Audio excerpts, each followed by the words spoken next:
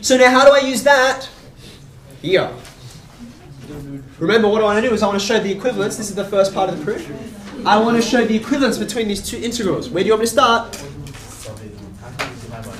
Okay, so I'm going to take I1. Okay, I'm just going to take it as is.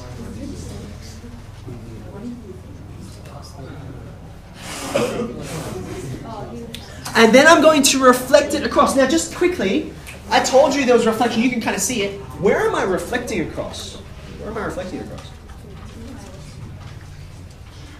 It looks to me like I've used this axis of, well, it's not really an axis of symmetry, is it? Because it's not a symmetrical function. But when you take these two together, right, that's where I'm flipping across, right? That's where I'm flipping across. So that's why 0 and A stay on the same distances away from that midpoint, okay? So I'm reflecting this now from 0 to pi, boundaries stay put, right? But I'm going to reflect it across pi on 2. That's where I'm going to go. That's halfway between these boundaries, yeah? So therefore, this is going to become pi minus x. All of the x's become pi minus x's, right? And then you've got 1 plus cos squared pi minus x. And that's all of the integrand changed. It's still with respect to the same variable. It's not with respect to pi minus x, thankfully. So it could be if I wanted. Okay. All right, now, this looks good. This looks good. What am I going to need to change? The sign. I'm going to have to change the sign, right? Now, you can do this through a graph, or if you want, you can do this purely algebraically. You can do this through the identities. This is a compound angle, right? This is a sine A minus B. Yeah. So therefore, sine of A minus B is equal to sine A cos B. Take away. Whichever order you like, really. I'm going to write it down. Okay. What's sine pi? Sine pi? It's 0, right? You've got a negative. There's a sine x. What's cos pi? Negative 1. Bam, that's exactly what I wanted, okay? But not only am I going to have to change the sign, I'm going to have to change the cosine, right? So I say, okay, well, let's just do this again. Again, and like I said, you can do this algebraically. You can shift pi units, and then you can reflect it if you like. But this is just as easy, I think. This is not going to be sine cos. This is going to be cos plus sine. Yes? Tell me again what cos pi is? Negative 1. Tell me again what sine pi is? It's 0. And you're like, whoa, hold on. But I don't have a cosine. I have a cosine squared, right? So, and this, by the way, I will point out, being that this is a proof, this actually comes from an exam I think I mentioned to you before, and this is a critical spot where don't fudge and don't miss out this step. Okay? So I'm going to go 0 to pi. On my numerator, everything is looking sweet, because I just showed that that's the case. But on my denominator, right, this is not just 1 plus cos squared x.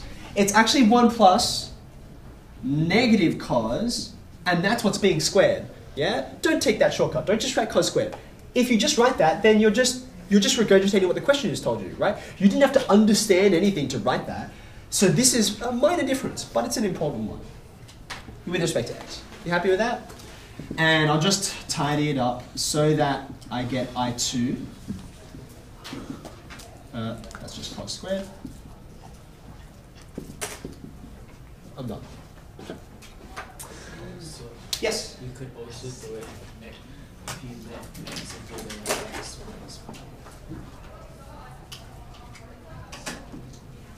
Why would I do that? Because when you put it in the sign, you get a negative sign, and then you can solve it. Oh yeah, okay. So you're introducing a negative that will then end up changing. No, so if it's x minus pi, if you let x equal to x minus pi, it means that the pi minus x bits become x minus pi, and then the sign would become minus sine x. Yep. And then you introduce the negative into the x minus pi, and it becomes a pi minus x. Seems to be fine, but there are just two problems. Well, not problems, but firstly, I'm not going to be able to take advantage of that property. That's the first thing. Do you notice that? that what you just said is not that property. Yeah? And secondly, I think you are just introducing a double negative, as far as I can see. Which is like, why introduce a double negative if I can just introduce it without the negatives? Yeah? It's only a special case that works. Exactly, which is why I just showed you. Yeah. Oh, you got 4% batteries. Cool. I'm going to talk faster. Okay, yes? The working out of the right-hand side, is that just during the extension exam? Yep. No! 6% battery. Okay. Let's keep moving, shall we?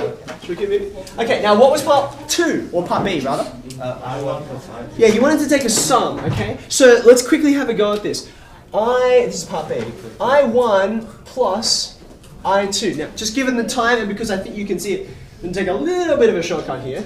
What I've got is a pair of integrals, same boundaries, same denominators. Yes? Do you agree with that? Yeah. Or then you just use I2.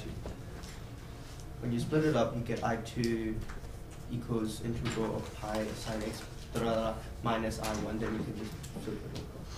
So what? That is what I'm about to do. Oh. Patience, young Padawan. Okay, so what I'm going to do is I'm going to say, look, I can actually just like notice, right? If the boundaries are the same, the denominator is the same, the variable integration is the same. The only thing that changes is the numerators, right? So therefore, I'm going to stay from 0 to pi, okay? But then what I've got on the numerator is going to be x sine x plus pi minus x sine x. Do you see that?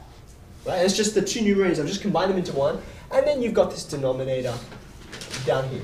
Are you happy with that? Okay. Now what's brilliant about this is because look at what the numerators do. The combined numerators, I should say, right? You've got an x sine x there, and then you've got a minus x sine x there. So these two are just going to cancel. What are they going to leave you with on the numerator? A pi sine x. Now that pi is just a constant, so I'm going to bring it out the front. Pi. Which leaves you with this. Okay. Put your integration hat on. What's that look like? Now, maybe it's not entirely obvious to you, but this is going to become tan inverse. To make it clear, right, because it certainly wasn't clear to me the first time, I'm going to make a substitution, which is suitable. So I'm going to set let u equal to cos x, because then I'll get a 1 plus u squared on the denominator. If that's the case, of course, I need du on dx, which is good. Okay, now I have a sine x in there, so I'm just going to put this minus sign over here. And then I've got some boundaries, right? I better change my boundaries. So when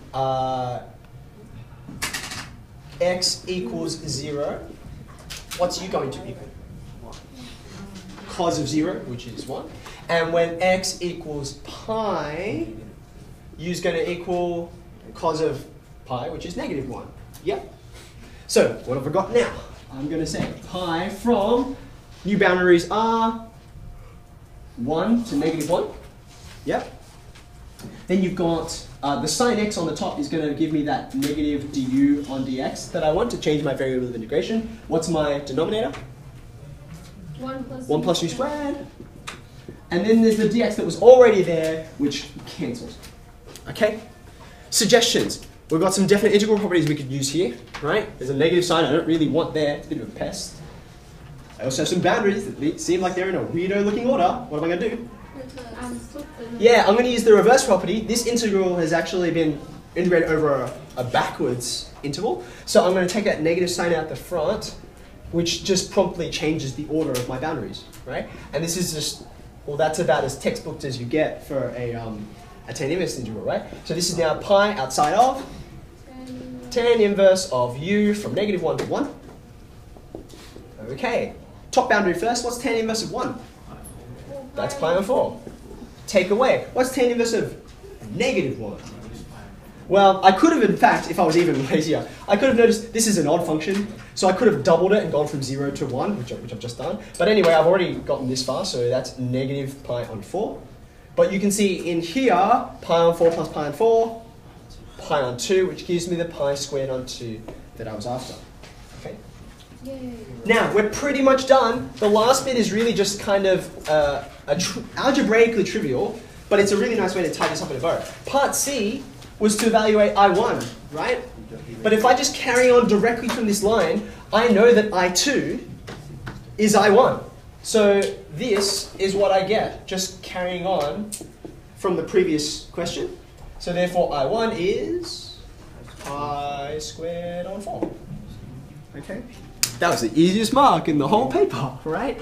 So that's kind of cool because look at this. Just look back at the original question. You're like, what a mess. Do I really have to do that by parts, substitution, whatever, okay? I don't even know if you can, right? I don't know if we have the tools yet to do that analytically, but because it's a definite integral, we can take advantage of, and you can see how many properties we took advantage of just by going through that one question. Okay?